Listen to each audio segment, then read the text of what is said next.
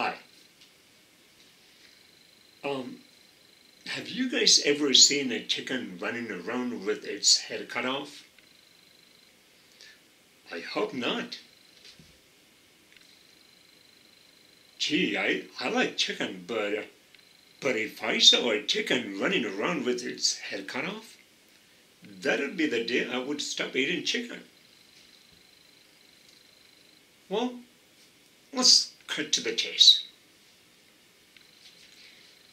Suppose you're in a really busy situation because you're doing too many things at different places. It's not important those places to be far away from each other. It could be inside your office or office building or anywhere else for that matter. And maybe people are waiting for you. So you go like, wait, just a sec. Hold on. I'll be right with you.